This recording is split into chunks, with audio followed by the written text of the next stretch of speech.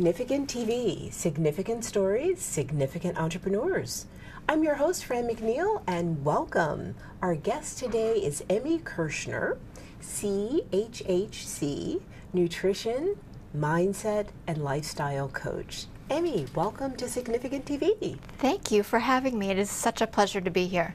Well, thank you. It's my pleasure. I mean, it's always great to hear people share their stories. Absolutely. And your title is very intriguing. Now, I've interviewed lots of coaches, but a mindset coach? I'm going to start right there. Okay. How did you decide that that was part of what you were going to specialize in? It evolved as a health coach, and the CHHC stands for Certified Holistic Health Coach. So my primary background was in helping people heal with food and looking at the whole lifestyle, not just one little piece. And with that came how their head's working, what they're thinking about, and it kind of plays into emotional eating and some of the self-talk and the food guilt that people experience. And until we talk about that and we solve those problems, sometimes it doesn't matter what I'm recommending that they eat. So it really has kind of evolved, and that's what my clients who have shown up have needed. And so it really encompasses the whole piece, all of the pieces. That makes total sense. Yeah. And I don't know if 20 years ago food guilt was recognized. Yeah. I see a lot more of that in the literature. Yeah, and there's books about it, but I can't even tell you how many times, not even just my clients, but people I know, my friends, like, oh my goodness, if you knew what I ate, blah, blah, blah, and they feel really bad about it. And we've emotionalized food into it's either positive or negative, it's good or bad. So I try to take all of that out and let people just experience it as a neutral thing that's part of a nourishing, healthy, sustainable lifestyle. And it should make you feel good. Okay, so you're going to have to talk more about that. Okay. Because I have gotten past taking the whole half-gallon of ice cream and just enjoying it, because to be honest, after the first 2 tablespoons, I'm not really tasting it. Right. But there are times when that half-gallon just seems to be the thing. How do you take the emotion out of food? So we'll talk about what time you're having the ice cream or whatever it is, what you're thinking about, what you're feeling. A lot of times when we're eating emotionally, we're trying to satisfy something else that's not there, that's not fulfilling us. So that could be any number of things. And then we'll talk about what would be satisfying, so that as a practice, because it's not like, all right, I'm not going to eat the ice cream anymore. Oh, darn, I was hoping you could just solve that right away. No, everybody should, if they like ice cream, should have some ice cream in moderation. In moderation, I heard that. Okay. Make it quality, good ice cream. It's not about not having it, it's about doing something else to satisfy whatever they're looking for, and being honest with oneself about what it is, and that's a process. So sometimes it's, after they've eaten half of whatever, they're like, oh, I'm doing it right now. It's like, all right, Emmy said do this. And sometimes it's go for a walk, sometimes they need to meditate, sometimes it varies, it depends. Everybody's very different. Okay. Yeah. Which would be why they would need a coach, so they can talk about that, so they can learn, so they can be held accountable, right, and hopefully do some things a little differently. Absolutely, and it really is about taking action and doing things differently, because I think we all know that if you're doing the same thing over and over without results, that is chaos and insanity. So it's figuring it out. And I think particularly with the way a lot of foods are marketed, it's difficult to figure it out. So I take them through that whole process, and everybody's definition of healthy looks different. And that's okay, It is okay. It is okay. It is okay, because we are different. The school I went to, one of the things that they taught us is there's over 100 different dietary theories. Some of them, some of them are more reasonable than others. A lot of them have great science behind them that say do this and it works. None of them work for everybody. And that's where that piece is of that bio-individuality, and that one person really looking at what works for them, and then I help them also fit it into their lifestyle. So if you're skipping meals, how do we resolve that so that you don't feel like you're crunched for time? And how are you honoring your body? You know, we have a great opportunity to create health, but we're so busy on our way to the next thing, we're not choosing healthy foods because we think that it has to be fast, and healthy can't be that. Right. So I definitely can see the integration of holistic and mindset and nutrition. Right. Take us back to, what was that significant moment when you decided, number one, I'm going to be an entrepreneur, and number two, why this? Right. So there's two things. I think I've wanted to be an entrepreneur my whole life. Like, I've randomly had ideas as far back as I can remember. Some of them were, you know, a little crazier than others. But I like working for myself. I like working on my own schedule. I like showing up on the days that I want to show up. And that doesn't mean that, you know, I'm not working a lot, or as most entrepreneurs either, but it allows me to really manage my life and my kids' life in a way that works for all of us. So I'm there at my son's football games every week when in season. I'm, you know, there talking to his teachers and whatever else I need to do. So, and it allows the freedom I love. Really the catalyst for me in becoming a health coach was when my 17-year-old son, as a baby, so this was 16 years ago, had digestive problems. And the doctors couldn't figure it out. And the last pediatric gastroenterologist said, we don't know. We've run all the tests. Wow. Give him some more olive oil so that he doesn't lose any more weight, and see you later. And I was just like, oh my God, like, what do I do? So I was like, all right, I'm the mom. I'm going to figure it out. Get out of my way.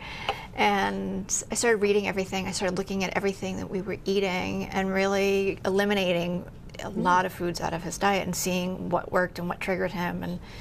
And the result of that is that I ended up healing his digestive system, but it gave me a sense of how powerful food really is.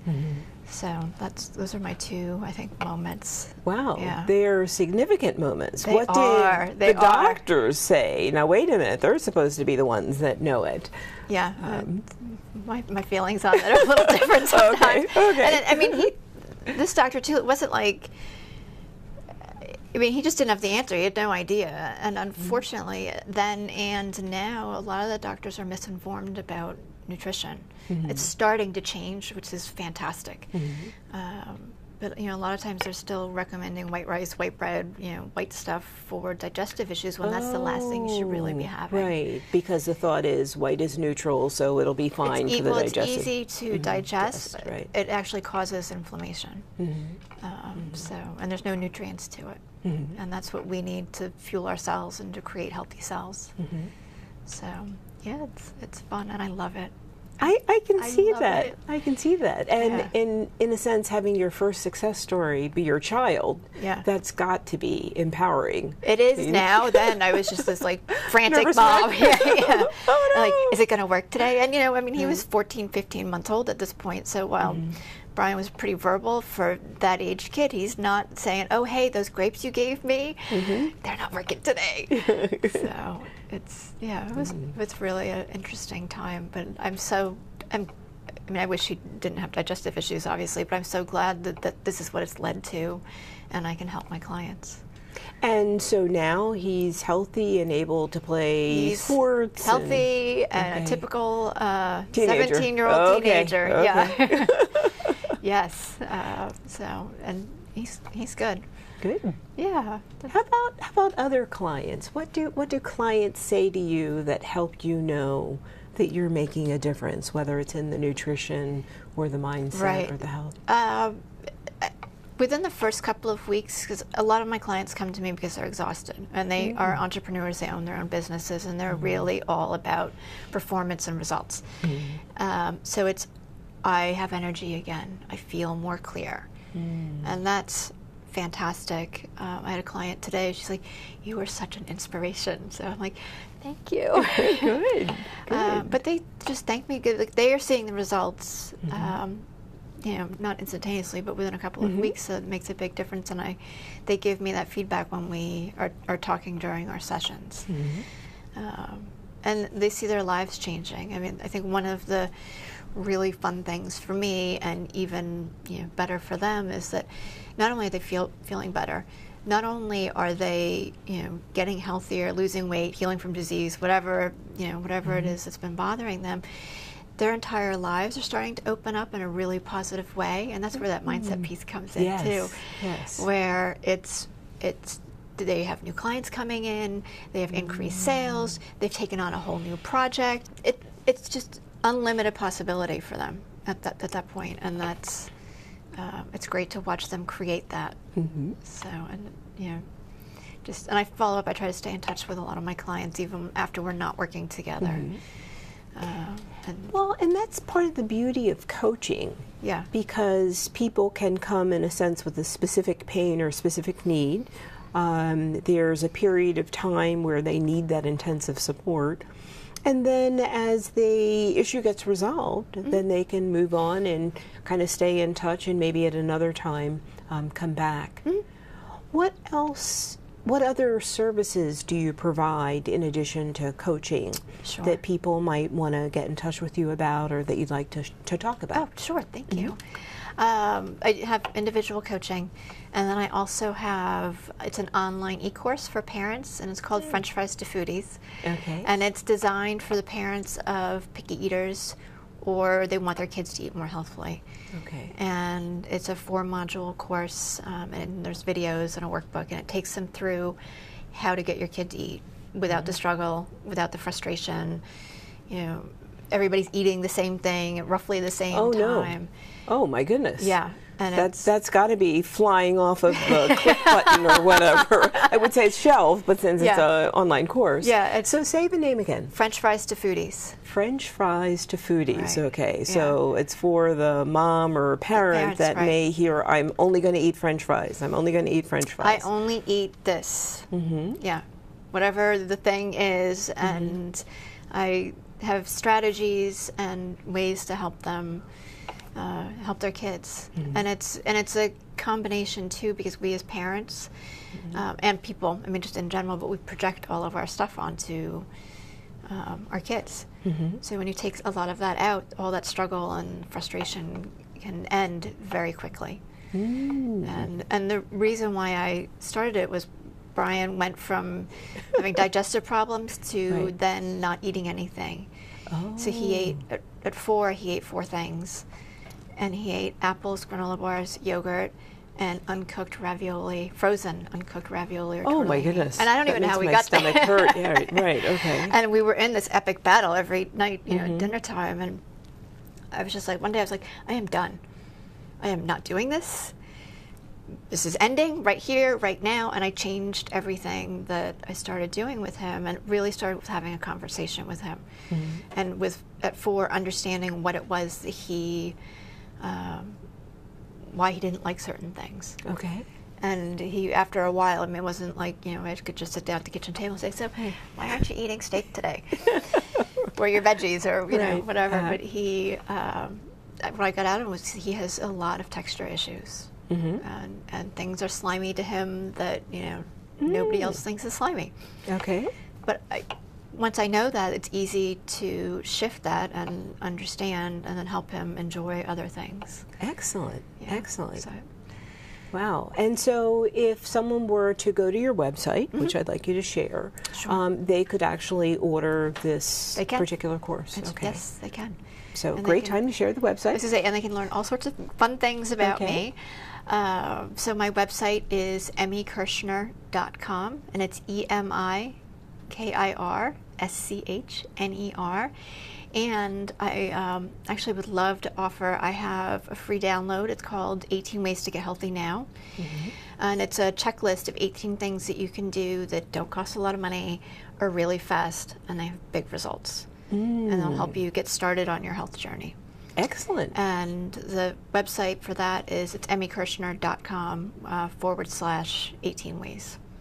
So terrific. Well, thanks for offering that free download. Yeah. So it's something insider kind of thing that folks can get access to. Well, and it's been really helpful for a lot of people, so I want people to have it. Excellent. Yeah. Excellent. Well, thank you so much for being on the show. 15 minutes goes by so quickly. Yeah. And I love how you've been just very open and sharing your information. Thanks for doing that also on the web. Yes. And again, I look forward to having you come back. It's very important information for people to not only know, but act on. Yes. Yes. Yes. Yes. It affects their productivity and their performance a lot. So. A lot. Yeah. Well, not only is it French fries to foodies, but it is about nutrition, mindset, and lifestyle. Our guest today is Emmy Kirschner. You can find her on the web at emmykirschner.com. And thank you for watching Significant TV. Significant stories, significant entrepreneurs.